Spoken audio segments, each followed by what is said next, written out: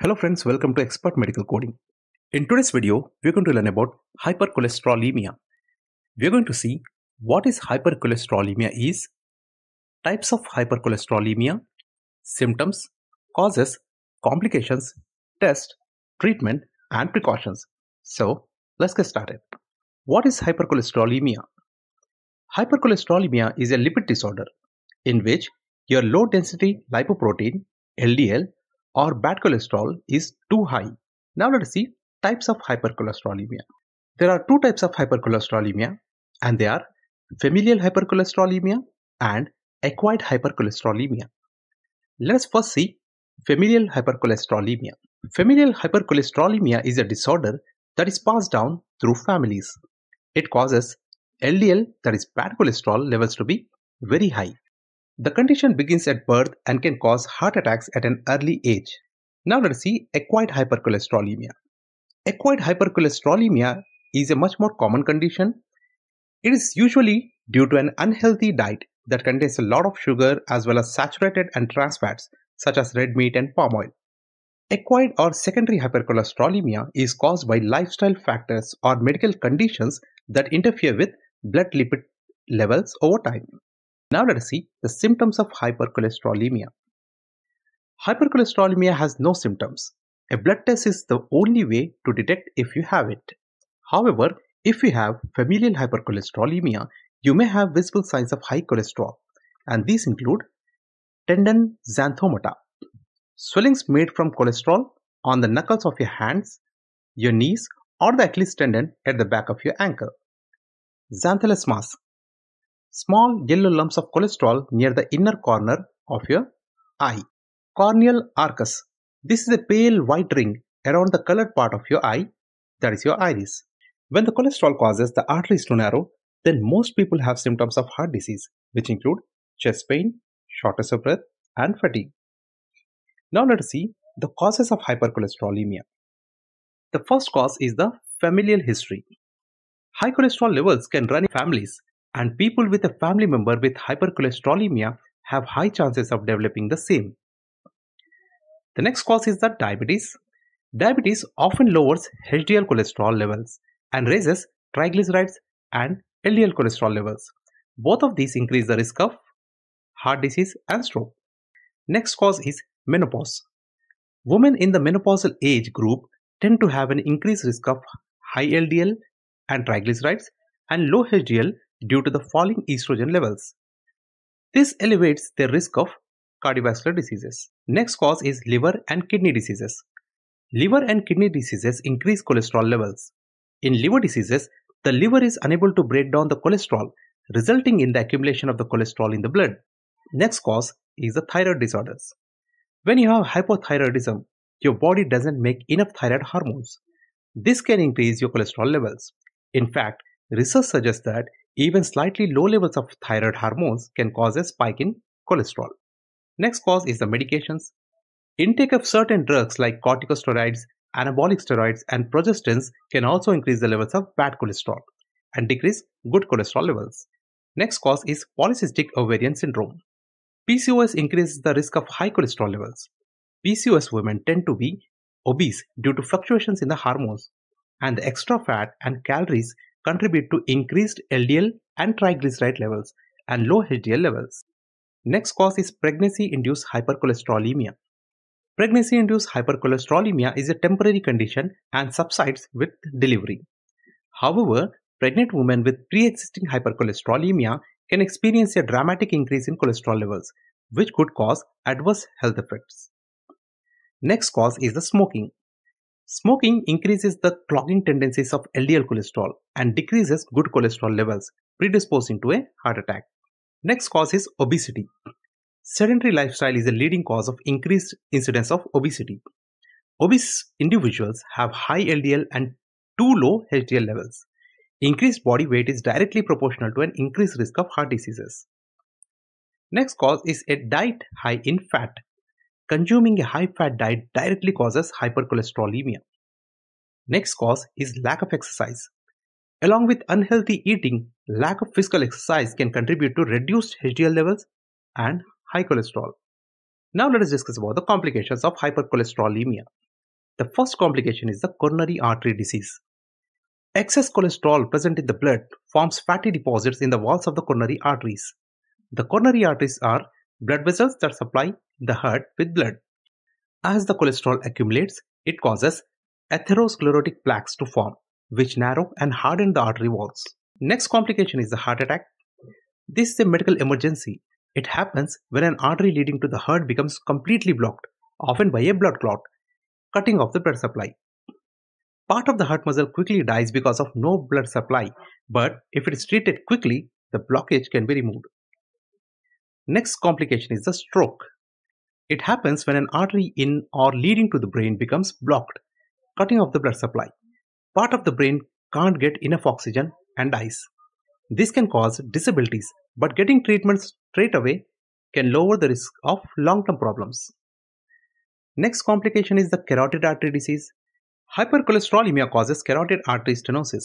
In this condition, fatty deposits build up along the inner layer of the carotid arteries, forming plaque.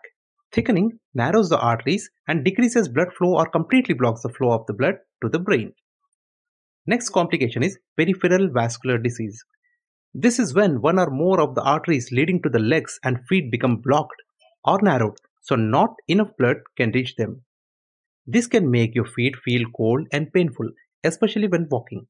It can be hard to walk, and the worst case scenario is that the foot needs to be amputated. Next complication is the gallstones. Too much cholesterol in your bile or digestive fluids can result in the excess forming into crystals. These crystals can harden into stones in your gallbladder that can cause extreme pain. Now let us discuss about the test done for hypercholesterolemia. And the first test is a lipid profile test. A complete cholesterol test, also called a lipid panel or lipid profile test, measures the levels of lipids or fats in your blood. It primarily measures your high density lipoprotein, that is HDL cholesterol. HDL cholesterol is referred to as good cholesterol because it helps remove LDL cholesterol, that is bad cholesterol, from your blood. An ideal result for HDL is 40 to 60 mg per deciliter. A higher number is better. The next component is low density lipoprotein cholesterol. LDL cholesterol is referred to as bad cholesterol. Too much of it can cause cholesterol to build up on the walls of your arteries. This raises your risk of heart attack, stroke, and atherosclerosis. An ideal result for LDL is less than 100 mg per deciliter. Next component is triglycerides. When you eat, your body breaks down fats in your food into smaller molecules called triglycerides. High levels of triglycerides in your blood increases your risk of developing cardiovascular diseases. Having obesity or unmanaged diabetes, drinking too much of alcohol, and eating a high-calorie diet can all contribute to high triglyceride levels. An ideal result for triglycerides is less than 150 mg per deciliter. Next component is VLDL, very low density lipoproteins. VLDL appears in the blood soon after we have consumed food. A lipid profile is done as a fasting test, and thus, if there is an increased level of VLDL in the blood sample, it can be suggestive of some metabolic disease. An ideal result of VLDL level is under 30 mg per deciliter. Total cholesterol. This is the total amount of cholesterol in your blood. It is the sum of your LDL, HDL, and VLDL cholesterol. An ideal result for total cholesterol is less than 200 mg per deciliter. Once your provider rules out other causes of your hypercholesterolemia, they can do genetic testing. A genetic test can confirm familial hypercholesterolemia. Now let us discuss about the treatment for hypercholesterolemia. Lifestyle changes such as exercising and eating a healthy diet are the first line of defense against high cholesterol. But if you have made these important lifestyle changes and your cholesterol level still remains high, your doctor might recommend medications. And they are statins. Statins block a key enzyme in the liver that leads to the production of cholesterol. When this enzyme is blocked, it reduces the amount of cholesterol made in the liver and helps the liver remove LDL cholesterol that's already in the bloodstream. Choices include atorvastatin, fluvastatin, lovastatin, pitavastatin, rosuvastatin, and simvastatin. Next treatment option is cholesterol absorption inhibitors. Your small intestine absorbs the cholesterol from your diet and releases it into your bloodstream. The drug estimib helps reduce blood cholesterol by limiting the absorption of dietary cholesterol. Estomide can be used with a statin drug. Next treatment option is bile acid sequestrants. This medication works with bile in the liver. The liver secretes bile to help with digestion and carrying waste out of the body. Bile is made largely of cholesterol. Bile acid sequestrants bind bile acids in the intestine to keep them and the cholesterol from getting back into the bloodstream. Then they pass in your stool. This reduces the amount of bile acids returning to the liver and forces the liver to produce more bile acids to replace the bile acids lost in the stool. In order to produce more bile acids, the liver converts more cholesterol into bile acids, which lowers the level of cholesterol in the blood. Types of bile acid sequestrants are Prevolite, Welchol, and Colested. Next treatment option is the PCSK9 inhibitors. These drugs can help the liver absorb more LDL cholesterol, which lowers the amount of cholesterol circulating in your blood. Alirocumab and evolocumab might be used for people who have a genetic condition that causes very high levels of LDL, or in people with a history of coronary artery disease who have intolerance to statins or other cholesterol medications. Treatment for extreme cases. If you have extremely high cholesterol levels that are hard to manage, other more treatment options may take place, including LDL apheresis. The LDL apheresis procedure is like kidney dialysis. Blood is continually removed from a patient's vein and run through a machine that separates out the plasma. While the rest of the blood is passed back to the patient through a different vein, the plasma is run through another part of the machine that removes the LDL in the plasma. Thus, the blood is cleaned of the bad cholesterol. The results of this procedure can dramatically reduce the LDL levels and help the patient avoid heart attack and stroke. The procedure takes about 2 to 4 hours and must be repeated every 2 to 3 weeks. Next treatment option is a liver transplant. This is extremely rare and often considered as a last resort in homozygous familial hypercholesterolemia patients. Now let us discuss about the precautions. Eating a heart-healthy diet.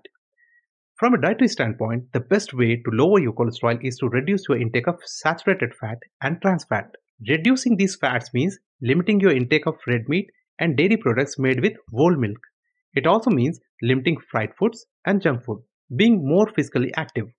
Physical activity is important. At least 150 minutes of moderate intensity aerobic exercise a week is enough to lower both cholesterol and high blood pressure.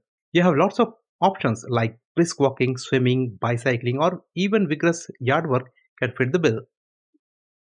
Quitting smoking. Smoking and vaping lowers HDL cholesterol. Worse still, when a person with unhealthy cholesterol levels also smokes, the risk of coronary heart disease increases more than it otherwise would. By quitting, smokers can lower their triglycerides and increase their good cholesterol levels. Losing weight. Being overweight or obese tends to raise the chances of increasing bad cholesterol and lowering good cholesterol. But a weight loss of as little as 5 to 10% may help improve some cholesterol numbers and other heart disease risk factors.